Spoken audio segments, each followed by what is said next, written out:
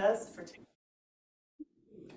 this session right after a heavy Mexican lunch, so please try to stay awake.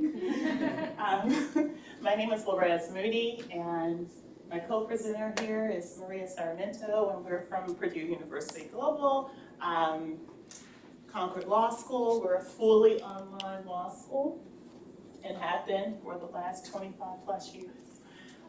And our presentation is about student engagement and how that has shifted, particularly, well, for many of you since the pandemic, but for us for the last 25 years. So we'll get started with that.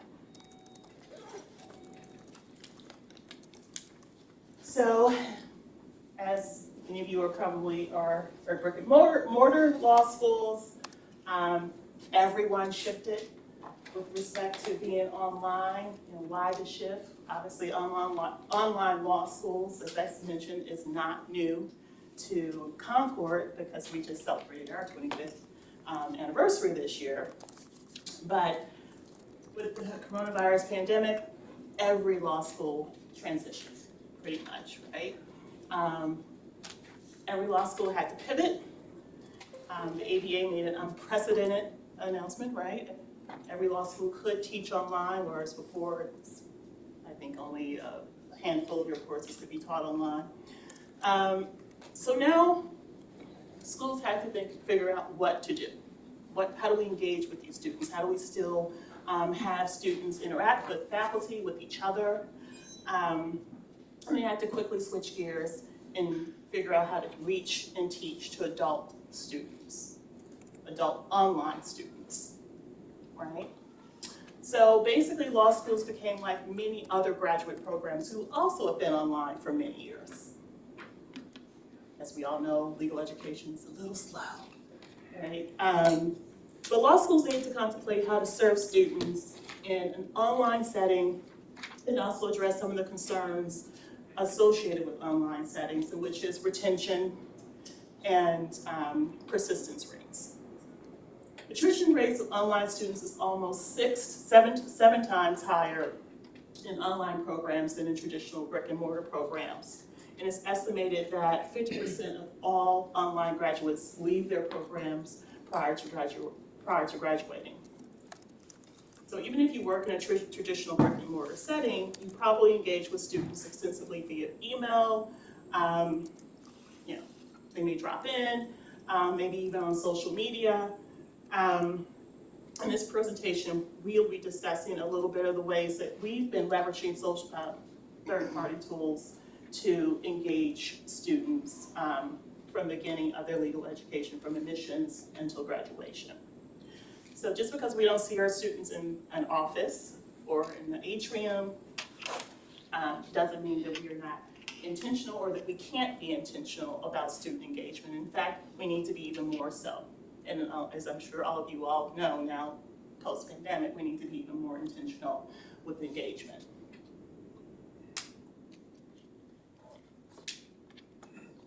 So I was working on this presentation, and I was thinking of, made me think about a store that was in my neighborhood that would always have, if someone passed away in the community or that worked at this particular store, they would have the name of the person on their billboard and their date of birth with a dash and then the date of their death.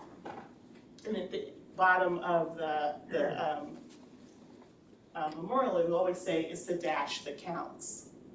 And that always stuck with me, right? It stuck with me because it's the dash that counts when we have students, right? It's not the moment when they enter into our law school, that's important.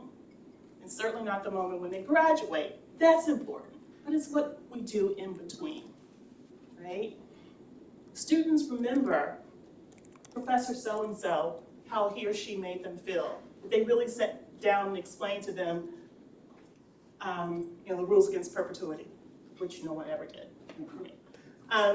Or they remember Dean so-and-so, right? That's what they remember. It's those moments that are in between enrollment and graduation is the dash that counts. And that's what we're talking about when we're talking about student engagement. What are we doing from the moment we get our students in the door to the moment they leave us? And really, we can also be talking about alumni engagement as well. We're going to focus on students. That being said, what do we do to assist students from the moment they enter our schools is extremely important, and it requires us to be intentional in our efforts. In an adult learning setting, it's particularly important because students are aware, and research supports that online adult students are more aware and are more likely to engage if they sense there's an actual academic benefit to them. They're not just coming to an event just because. Our presentation will highlight a few of the initiatives that we've implemented at Concord Law School, where we've been intentional in our efforts in programming design with the use of technology.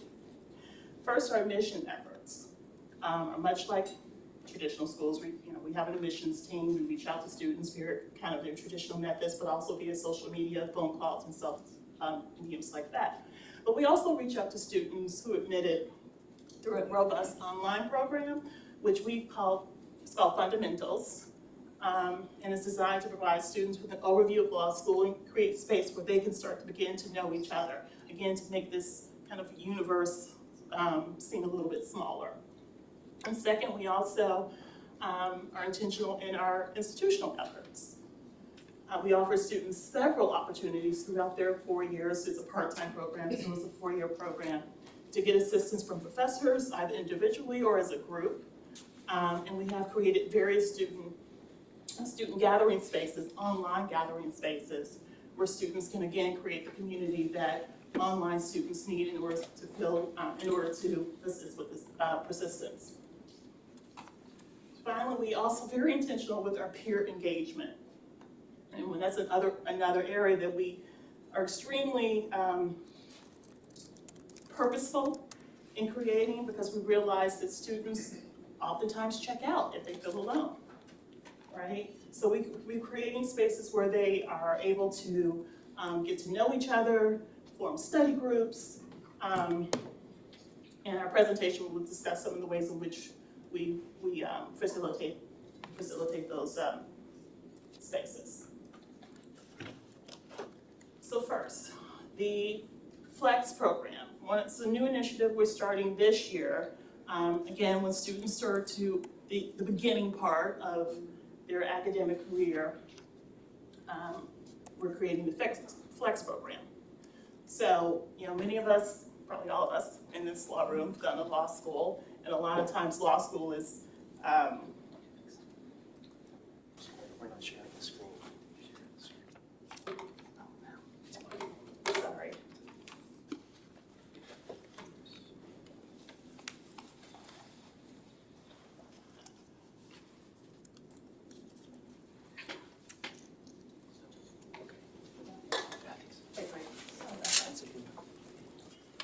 Law school is sometimes referred to as a foreign, visiting like you're visiting a foreign country.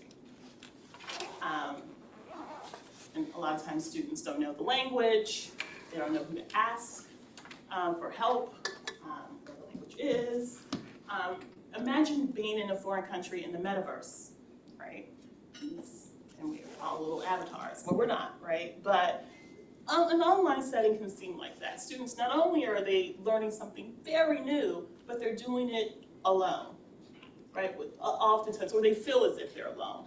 And our job, particularly as administrators in an online school, is to make it so that they're not alone, that they know that just like if they were at a brick and mortar, there's opportunities for them to ask for help, to get assistance in being acclimated to this new land. So we're creating a program called Flex, Foundations in Legal Excellence. And the program is going to be for students who come in with low indicators that may indicate that they may not be as successful in their first year. And another thing about online students, particularly at our program, is that our students are older. Many of them are mid-career professionals, or they're transitioning into another career. So there's also the gap of having been out of school for a while. So they need to have a boost in their skills. So this program is designed to give them that. Again, it's fully online, it's free, and it will be credit bearing, because again, these are students who are looking for a tangible benefit. It's not just because, but it's how is this going to help or benefit me in my schooling. All right, so there will be faculty interaction. We'll be teaching, introducing students to, of course, legal analysis skills, ability to meet with other students, to start that community, which is really what a lot of times students in online settings, not just in law school, but in other online graduate programs, often complain about, is feeling alone. And to the extent that we can, we are very intentional about creating spaces where students know they are not alone. This is an online space, yes, but there's somebody, which, I was speaking to a student a while ago, like, oh, I met someone who literally lives like a mile from me. So it's a space where students can start to figure out, well, okay, there's 10 other people who might live near my, within my zip code. So it's a space where they can start to meet each other. We also involve our career services. We have a dedicated advisory program. And in this program, the Flex program, students will have an opportunity to meet all of those different departments and foundational support so they can be successful upon starting their first year.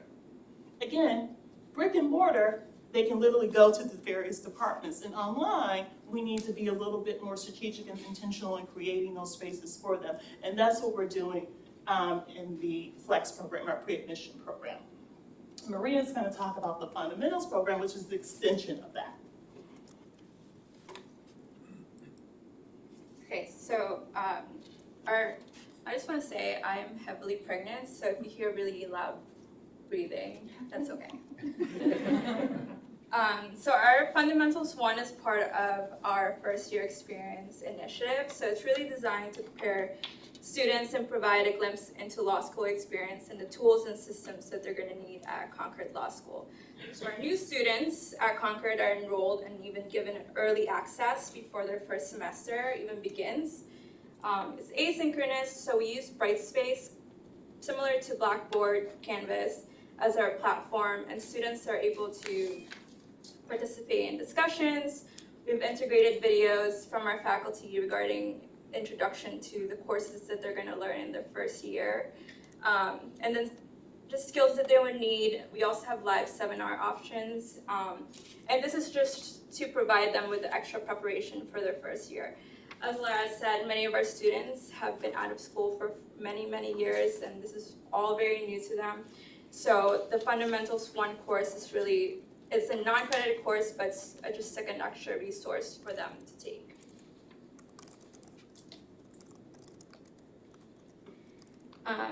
And then I'll just go over the different tech tools that we use. So I've been working in higher education and student affairs for about 10 years. I'm not a lawyer, I'm not a librarian, so I don't have a background in that, but I do have a background in advising and student engagement.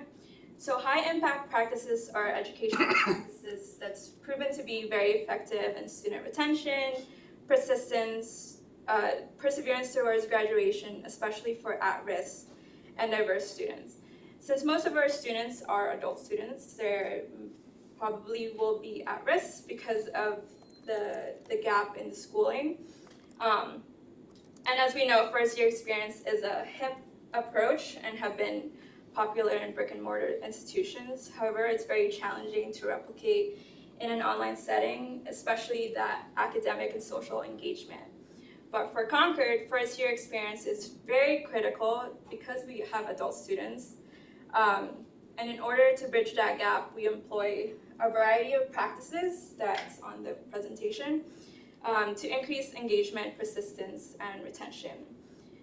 So we have a dedicated academic support professor who's solely designated to provide that support, that specialized support in law education. So he meets with students to review assignments, get assistance with time management, provide tips on calibration, essay writing, and it's very simple. We make it very simple to meet with him. We send out a Google form. We embed his information on all our student-facing website, and then students can make an appointment based on their convenience. So in addition to individual meetings, we also offer via Zoom every other week an academic support webinar, and he holds it with a small group of students. So the topics range from learning strategies to strategies for taking multiple choice questions, essay exams, and all our webinars are recorded and available to students to review later. We also have the Fundamentals 2 course, which is slightly different from our Fundamentals 1.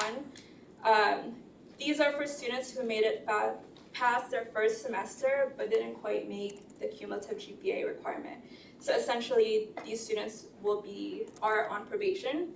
So we're creating a Brightspace course specifically targeting them and giving them that extra tool to persist to their next semester. So it's really designed to reintroduce and reinforce the academic skills to help students persist to the next semester, but also have that intentional reflection with their goals, hone in on their growth mindset. So there's a lot of research out there that says that institutions can positively impact a student's retention by taking on more responsibility in their retention efforts through comprehensive programming. So effective programming includes workshops, seminars, credit, non-credit classes that cover study skills, program requirements, and meaningful reflections that emphasizes in addressing their extra academic concerns that they may not address on the daily. So this is just our proactive approach to addressing the needs of our at-risk students. It's multimodal, non-credited, it's just an extra tool. There's videos and selected topics, and we've also integrated readings. Students will also be given reflection and self-assessment exercises, and it will include an opportunity to meet with small groups to reflect, and live seminars with their instructors. And since this is CaliCon, we would be remiss if we didn't mention our Cali exercises that we've integrated in all our course assignments, and we always encourage students to use Cali to review and reinforce materials that's covered in their courses. Have you guys ever used Kaltura before? So our faculty loves Kaltura. So Kaltura is a video cloud platform for editing, embedding, publishing videos that's easy to use and secure. Our faculty, since we are online, use Kaltura to make introductory video messages. And instead of written feedbacks, they actually use Kaltura to provide video feedbacks, just so students can witness the emphasis in certain concerns. Our instructor has more freedom to dive deeper and be more detailed and kind of refer back to previous comments. And it's kind of like more of a discussion format, even though it's a one-way video. And of course, we use Zoom and breakout rooms and poll everywhere. But we also use too, I should say, YouTube. Obviously, YouTube videos as well. Yeah, so you use breakout rooms to obviously increase student engagement and help create that sense of community so students can get to know one another even via online. And as mentioned before, it's really important that institutions are intentional in their efforts to create engagement and increase retention, and that should extend beyond the online classroom. When students feel more of a comfort and familiarity with their instructors, the more likely they'll actively participate, the less feeling of being isolated in an online education environment. So we actually created this initiative called Water Cooler Chats. So this is really just to increase that faculty-student relationship. So every month we host it via Zoom or Google Meets, and we invite a faculty member to come and students to come. So it's a small group, usually around 10 to 20 students, and it's student-driven conversations. So basically the students choose whatever topic they want to discuss. I would say this is probably a very one of the most successful initiatives that we have. Since we only have like 10 to 20 people that's invited, there's usually more students than slots that we have. And also it's because it's very informal. Lastly, we also have a Google site that's dedicated for all our student and academic resources. One of the biggest factors for students dropping out from an online education is that they don't know where to get assistance or how to get assistance. So our goal was to create this page, kind of like a one-stop shop for students to access information that's readily available and always accessible. So peer support, there's even more of an emphasis in peer support in online education, just because, once again, most of our students are adult students, non-digital natives, who can benefit from peer guidance, which reflects most of the students at Concord. Have you guys used Cranium through Connects Ed? So Cranium is a collaborative platform. We use it as a tutoring and student support service. So we have upper class peer mentors who are also part of our Student Bar Association e-board. So some specialize in new and incoming students and helping them adapt into the new environment, and some specialize in their first and second year courses. And Cranium's pretty easy to use. It's kind of like You Can Book Me, where students can go in, just make an appointment with a peer mentor.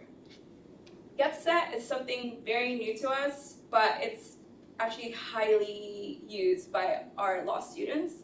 And I should say that Cranium and Get Set, they're PG Purdue global platforms, so they're used university-wide, but obviously as a part of Purdue Global, our students are able to use any resources within Purdue. And Get Set and Cranium are really geared towards students who are online because they can connect from anywhere. So yeah, I see Get Set kind of a more Reddit forum, but more professional academic setting. So students can post topics they want to discuss. Other students can connect with them either privately or publicly. It's also used as a journaling site and collaboration site. So it's just a site to allow students to share stories, tips, advice, and words of encouragement. Student groups. So although we're online, we still want students to benefit from student involvement. Because we don't have an actual classroom for meetings, we actually use Brightspace Classroom to hold our Student Bar Association. And they can post announcements, discuss general law school concerns, invite peers to our regional meetings, and so on. And we like to create and promote and hold our student-led initiatives, like our Wellness Week, during finals, in Cranium, and Brightspace. And lastly, social media, of course. Researchers suggest that online social networks have shown to supplement and actually increase the face-to-face social connections. So we use Facebook and LinkedIn as just common tools to boost peer engagement, increase access to resources, and build students' social capital. If our older adult students decide to use TikTok more, we'll jump on that and create some dances to get them engaged. And I want to just add to it, I don't know if any of you all are student advisors to student groups. I know I was when I was in a brick and mortar. And at the time, we didn't have some of these technological tools when I was doing that. But if you are, you may want to think about maybe setting up a dedicated whatever learning management platform you use for that student group, because it is really helpful for them to engage kind of ongoing. And I know sometimes student groups, some are more active than others. Other tools I've recommended and used recently is GroupMe, which is a kind of like Slack, or it's a dedicated, texting thing, you know. It's just for your group, and you can enroll students via your institution, or you can just set it up, or students can set it up individually. But those are some tools that I found helpful, and students can also use as a group if they are a part of the student group to just have ongoing communication. Particularly if you're a student advisor, you may want to suggest that for them to to just have a better ease of communicating with each other. And finally, we wanted to just kind of give a visual of some of the various tools that we use throughout our programming out of Cali. Zoom, huge major player. I wish I had stock in it at the beginning of the pandemic. Kaltura and other type of screen sharing and video making platforms. GetSat, Cranium, Poll Everywhere. I know one of the previous presenter said she doesn't care for it. I do like raising hands, but Poll Everywhere is really helpful too if you want to capture that data and keep it and look at it perhaps a little later on. Obviously, Google Meet, we use extensively. Google has Google Suite has a host of, as you all probably know, of tools that you can use for engaging with students and just to kind of make your lives easier, period. So what we wanted to do, because we want to know what you do and what tools you all use, we have just another little tech tool to hear from you. So if you don't mind, if you can go to www.menti.com, like Minty Fresh, and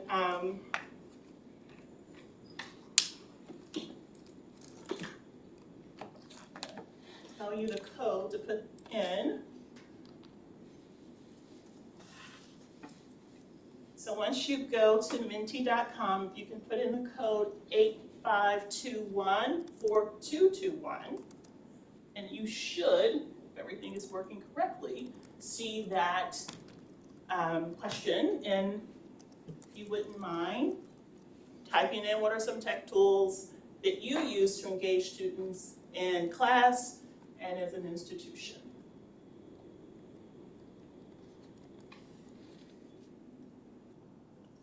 We'll use Minty, great. Minty Fresh. Never heard of Yellow Dick. Okay, these are some really great ones. Canva, Zoom, Twin, Slack, yes.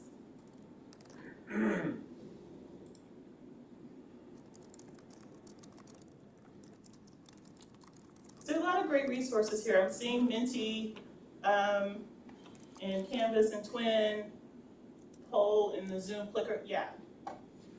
So we're using a lot of the same things, and hopefully they're working to engage students in class, but you can also engage students outside of class with these same tools too.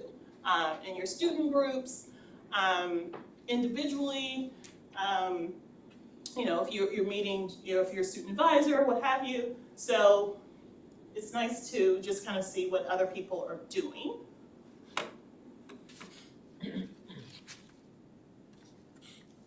So I'm going to go to the next question. Should be able to just refresh and put the and answer this question as well. So how often do you incorporate tech tools into your teaching operational practices?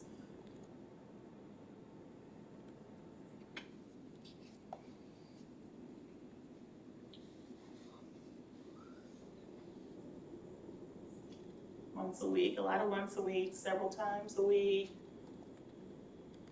Not so many dailies, but once a week. Okay, once a week. Can anyone maybe expand on that for anyone who said once a week? How do you all use technology within student engagement?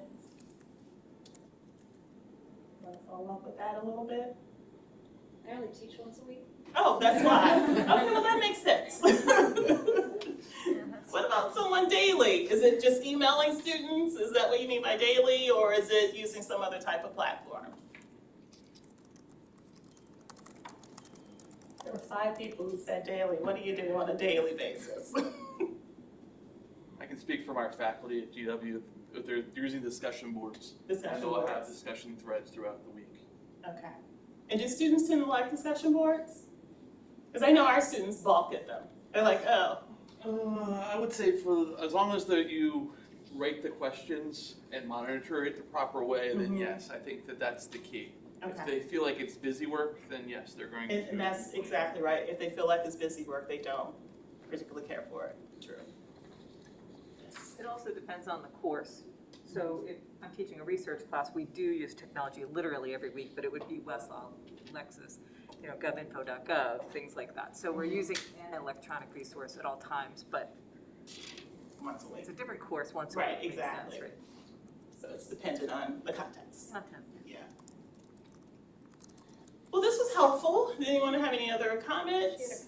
Oh, yes. I was gonna say that I'm not very familiar with Yellow Dig yet, but it is a tool for making discussion board stuff better and more gamified and more interactive. So that might be worth looking at. I will definitely be writing it because I had never heard of Yellow Dig, but it's really interesting. If that's it for us. We will have an opportunity for questions after the next presentation. So thank you all, and let me clear this out.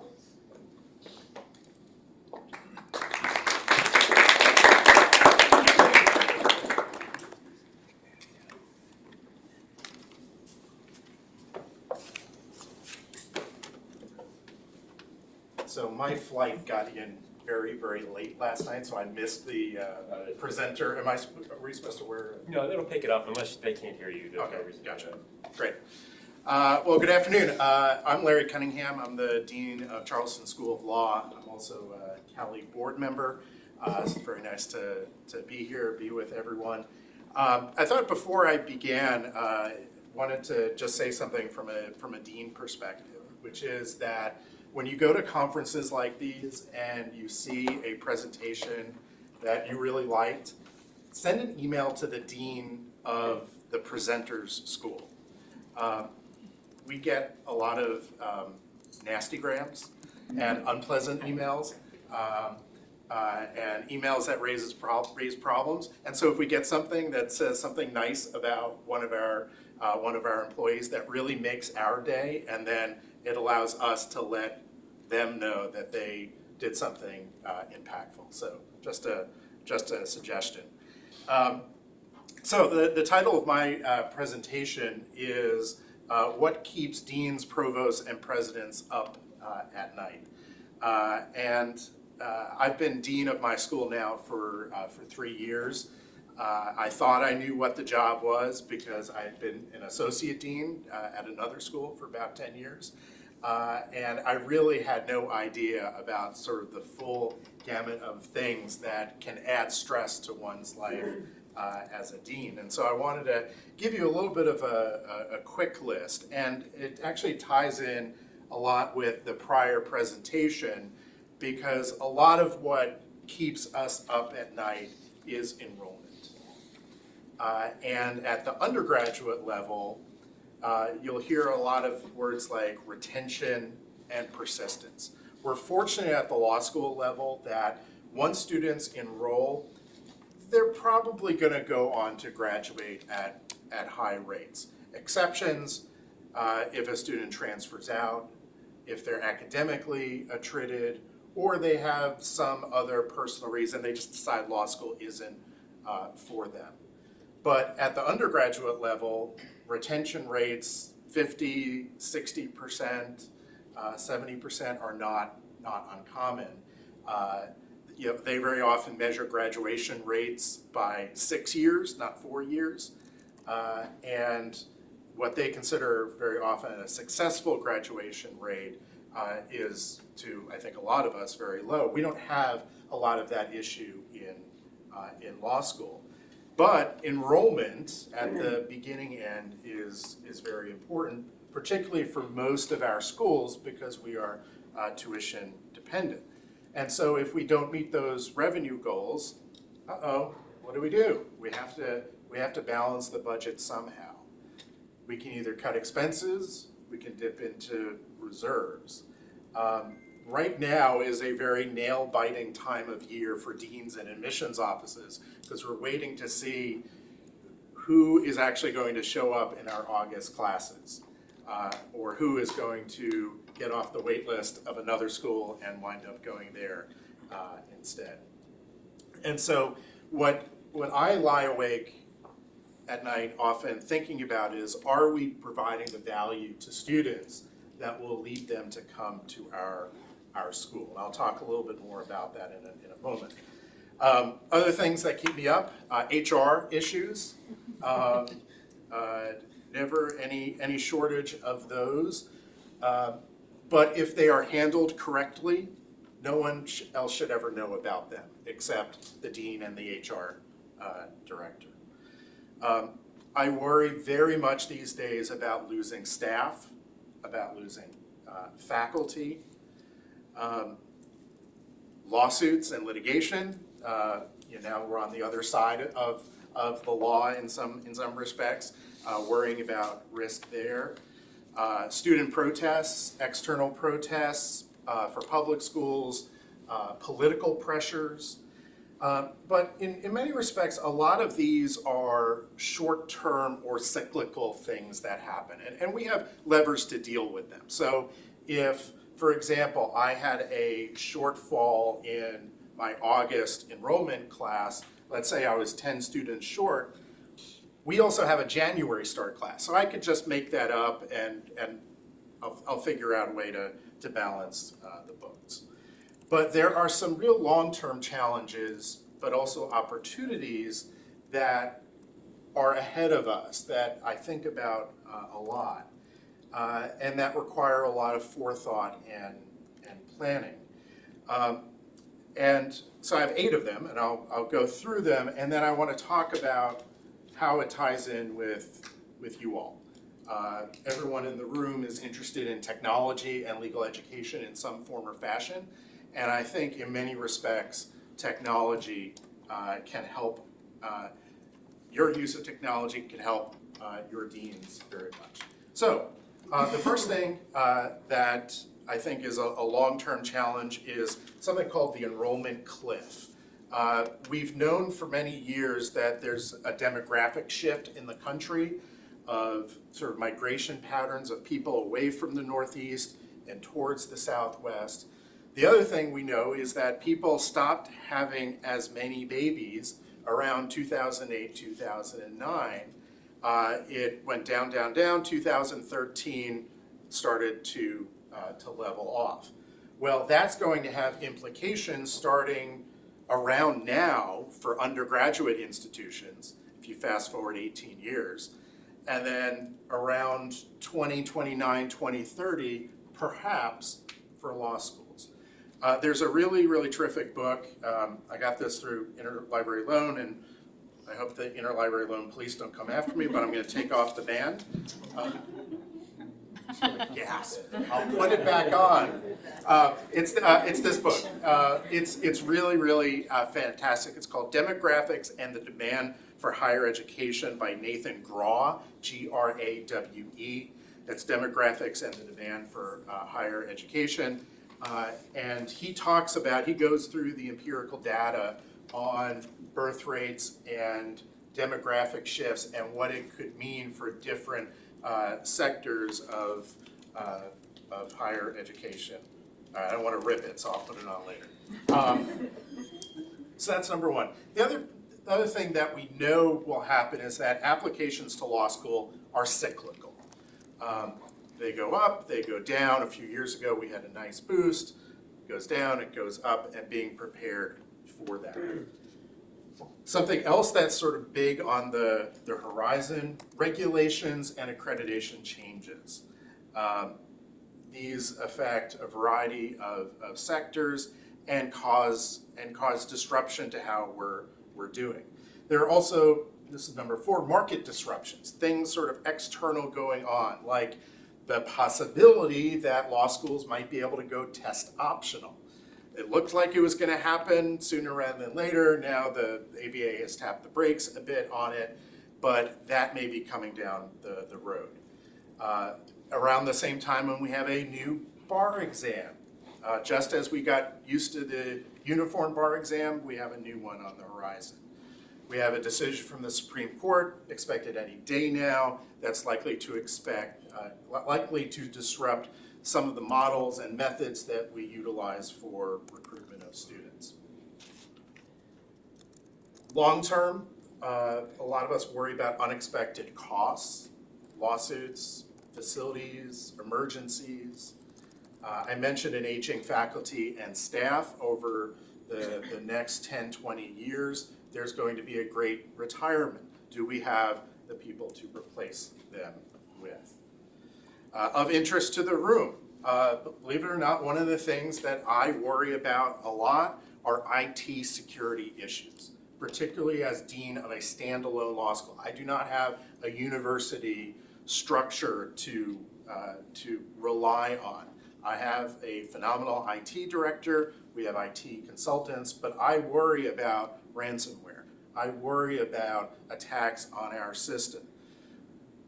On the one hand, we've benefited in that respect by reliance on cloud-based solutions. So we're a fully Microsoft 365 school. We don't have email servers anymore.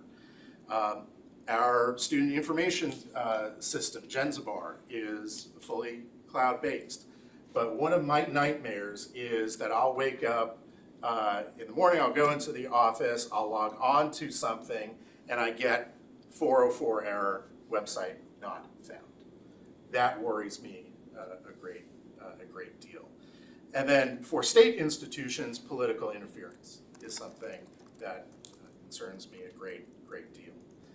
So we all are interested in technology, and so let me suggest some few ways that you can help. And the key for me is efficiency. How do we make better use of resources? And we give you some examples of that. Technology for me can be the solution to many problems. So thinking about COVID and Zoom. Could you imagine if we went through COVID 10 years prior and we didn't have Zoom or WebEx or anything like that? What would we do? I mean, conference bridge calls, have classes by telephone? I don't know what we would do, but we were fortunate that we had this technology and that those technology providers were able to ramp up in the way that they did. So a few examples of the way that I found technology to really help. First of all, with respect to marketing and recruitment of students, we're doing some really neat stuff with recruiting students where they are, which is online. So we have an app that we're using called ZME, which is a community-based app for students. It's a way for them to start getting connections with them early. And the idea is then that hopefully that they will yield at a higher rate. We have found ways to work more efficiently as teams through, for example, Teams or Zoom or project management software. We recently purchased a subscription to Calendly. Anybody else use Calendly? Calendly eliminates the need for those back and forth emails to schedule meetings. You just send a person a link, and it syncs with your calendar. You tell it when you want to block time off, and the student or whoever can just sign up for a time with you. That was to address sort of a student issue of, oh, I'm having trouble getting in touch or scheduling meetings with this particular professor or that office. And so we said, well, let's eliminate the middleman, so to speak, the scheduler, and just have it be online. Another way that we were able to find efficiency was we had a faculty support person retire about a year ago.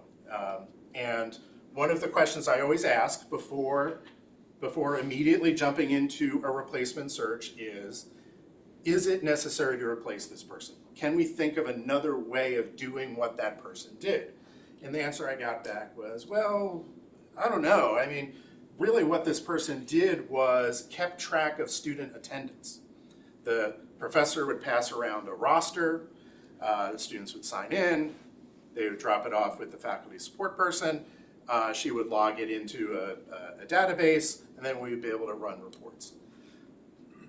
We were able to not replace that position by utilizing a software called CourseKey. So the way CourseKey works is every student has an app on their phone.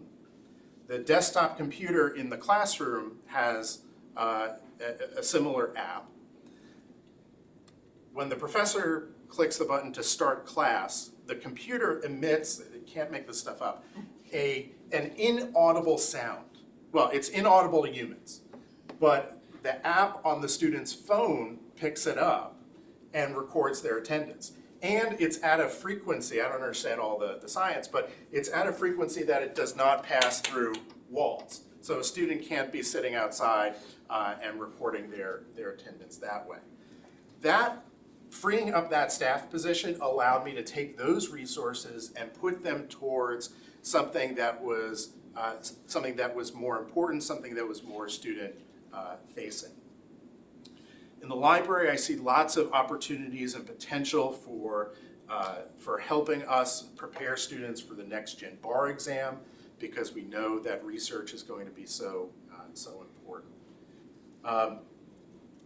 The other way that I think you could be very, very helpful is by understanding the big picture budget. As deans, we do not like surprises. Just the opposite, we love when somebody comes to us and says, you know what, I found a more efficient way of doing something. On the other hand, you have to be careful about saving a few pennies but causing yourself a lot of headache. So for example, we had made a switch from a big name document signing software to what I would characterize as more of a knockoff brand.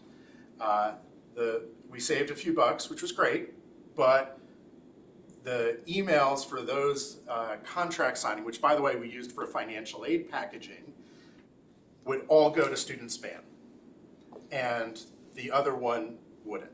And so it created more headaches, and so we ended up switching back to the more expensive one. I know we're required to talk about artificial intelligence, so I'll just say, one of my associate deans, my associate dean for students, is at the NALSALP conference right now. It's the National Association of Law Student Affairs Professionals. And they had a topic on answering student nastygrams. You know, like those emails from students are just, you know, over the top. And their suggestion was, run it through ChatGPT and have ChatGPT draft an initial response for you. So there you go.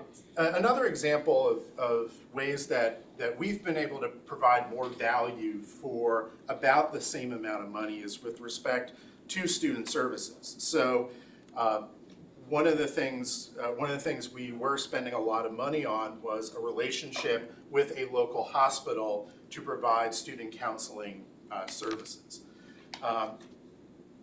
We found out that we could provide a greater, more comprehensive set of full medical services, so primary care, specialty care, 24/7 psychiatric and counseling support to both faculty, staff, but primarily students through something called Timely Care, which is a telemedicine provider.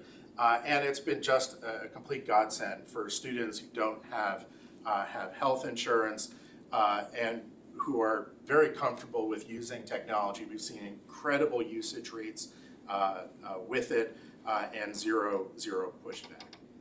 The last example I'll give you is one of our law librarians was negotiating to purchase something called stack maps. I'm sure a lot of you are familiar with it, for our library, because we just moved our library to a new location.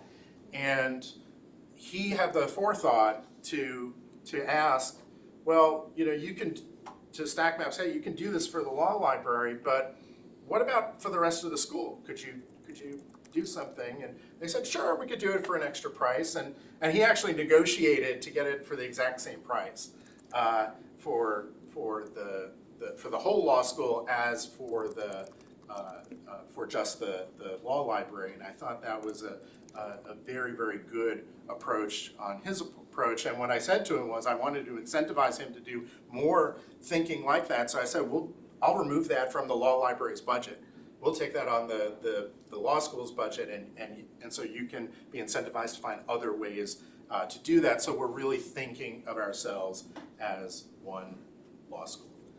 So I expect the next 10 years will be a time of great change for legal education, the enrollment cliff, LSAT optional, a new bar exam, AI, political interference, et cetera. But I'm really confident that this unified approach and an approach that looks to leverage technology will be one of the key ways that we will be successful. So thank you, and I think the three of us will open up to questions now. I will put the ILL slip. I want to get yelled at back there.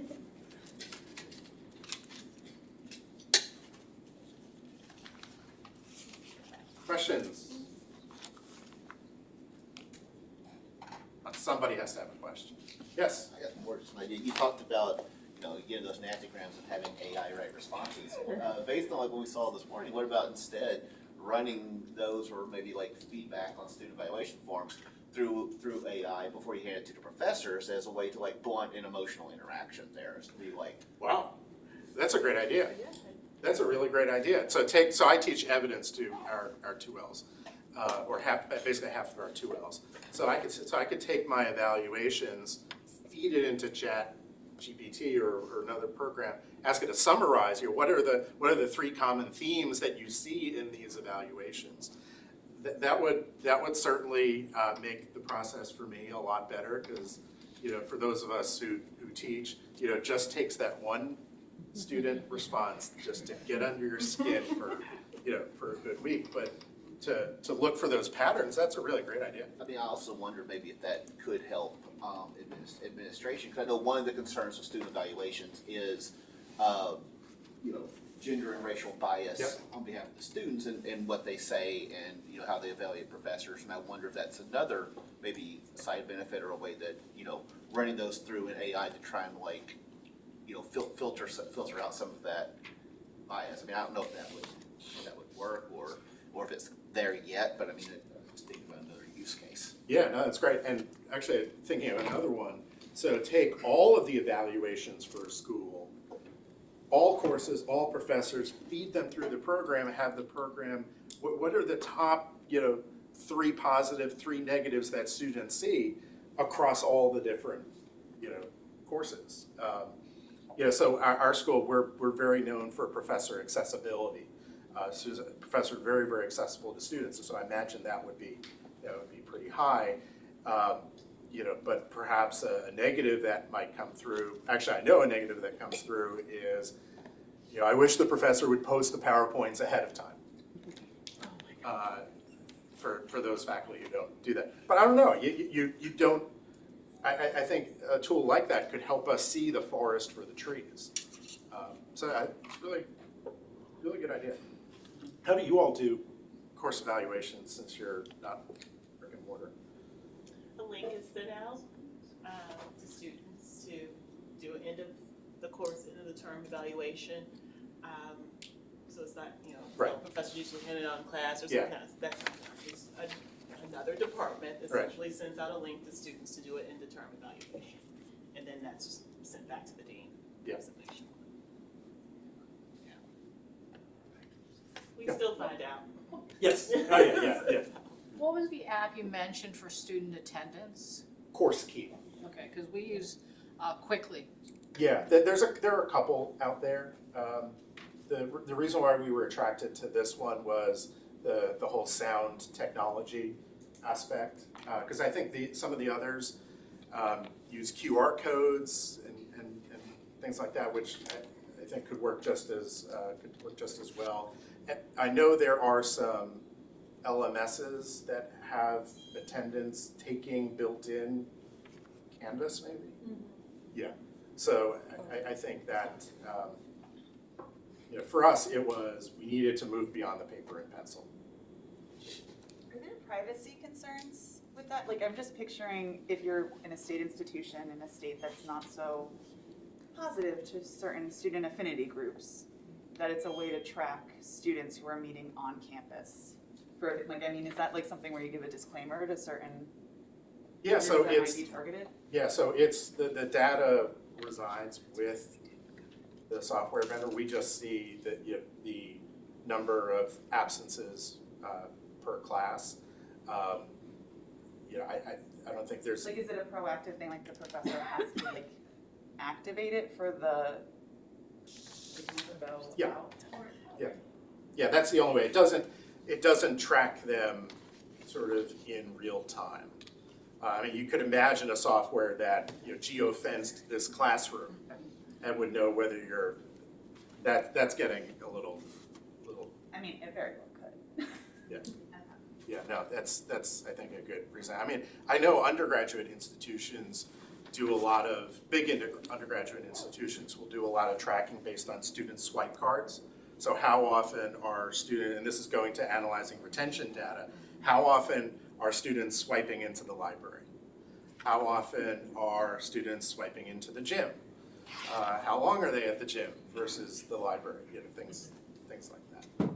We chose not to go with course key because of that reason, actually. What chose, we're also a larger institution that has 2 law schools, so we also had to consider undergraduate and graduate. We went with A+ attendance, which is scanning QR, instructor, because Canvas is terrible. Like, yeah, it's pretty basic, but yeah. The other reason why we were trying to get away from the paper and pencil sign-in sheet, COVID. Sure. When we were back in person, the thought of. Oh, it started right back up after COVID. Yeah. Yeah. Can you override course key if someone forgets their phone? Yep. Yeah, I mean, so one of my concerns was, what if a student doesn't have a cell phone? And the vendors basically laughed at me. It's like, they all have something. But they can also do it from their computer, or to your point, if their battery runs dead, it's just a matter of the professor clicking the button to mark them present. It's very easy. And what was the one you used? A+ attendance. We did a pilot. We're just about to go into full implementation in the fall. Okay. But it has scanning, Gotcha. and code and manual input and all the other things as well. It just didn't have that little big brothery effect that Course Key did. They have a lot of other products Course Key does, though. They do. They do. They have a lot. Yeah. We have we built one like 5 years ago, and one of the reasons, like you stated, we lost a position, and half of time for that position was just to handle attendance.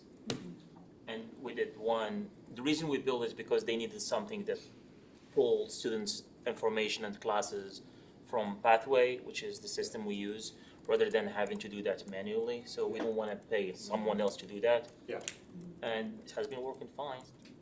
I would give anything to be able to hire a programmer right now to do things Well, yeah, like. we work with IT and we pay them, but it's still less than a vendor because thousands and thousands less than a vendor. Yes. Yeah. No, understood. The other thing with attendance, and this goes back to retention as well, is we wanted real-time data.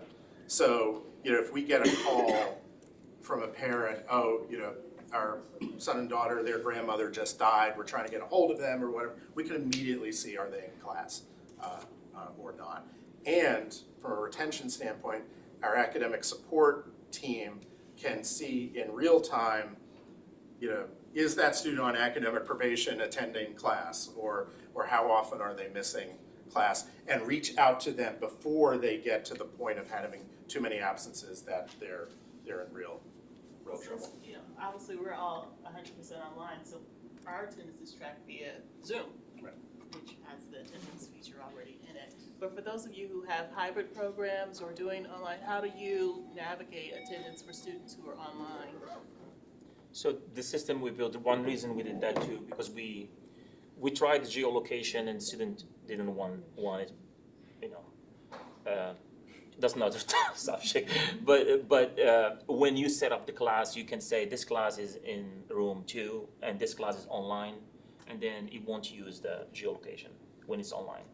And all they have to do is just type a code or whatever the tool they are using. A+ has a Teams and Zoom integration, so it actually pulls the data from Zoom and calculates if they came and left 52 times, it will calculate the total time that they're there and go into the system. Oh, I may have to look into it. I know, that's awesome. Can I, Oh, sorry. Go ahead. you made a comment just now that gave me a little pause. You said I'd give anything to hire a programmer. And it's interesting because, so I'm in the position I could think about hiring, but I'm starting to hire expertise instead of people. Because if you only need a programmer for one or two things, I don't need the programmer. So we're, that's one of the things that we're in the position of like, do we really need the person, or can we just use the expertise for 7 months? What do you mean, the expertise? Going through contract services for certain things like Yeah. programming and. Yeah, I for a good 2 years, I could put a true programmer to work because as a standalone school, we don't have a university to rely on, and there's a lot we could be doing with our student information system that we're not, but we need somebody who knows how to write that code to do those integrations. Yeah, I think we didn't hire a programmer works with IT and they do other stuff too. This is like one, it's like contracting basically. Yeah. But if I could hire, I will hire a librarian who had programming expertise and can do more than just stuff like that. Can have access to justice, build projects, build tools. But, And by the way, that's like, I have like 10 different roles that I would want to hire for. That's not necessarily the top, but, faculty, more librarians, more academic support, et cetera. Okay, last question. Yeah. To come back to course key, for those advanced uses, ASP tracking, finding a student in real time, does that presuppose that every faculty member then is using it in class in order to make that work, and do all the faculty use it, or is it optional? Yes and yes. No, we did not give them the choice. Okay. Yeah, and they've embraced it. They've because passing around the attendance sheet was a pain, and collecting it. And what inevitably would happen was students would say, they would email the professor, I forgot to sign into class. And it would just, the professors were frustrated, the students were frustrated, administration was frustrated. We had, there were a lot of kinks that we had to work out in the beginning, but it seems to be working pretty well. But we'll continue to evaluate as new vendors come on the horizon. I guess that's it. Thank you all again. Yeah, thank you.